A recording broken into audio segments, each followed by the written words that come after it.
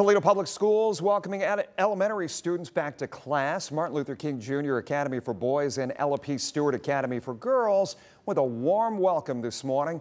Faculty, staff, as well as local leaders in the community making sure that they all wish the students good luck on the upcoming year. And at the end of the day, we want our kids to understand, professionalism and at the same time, workforce attire. Here at King Academy for Boys, they wear uniform. This is your work uniform, and so when we go to work, this is what we wear as well. All elementary students return today. High school students will return in a staggered schedule later this week.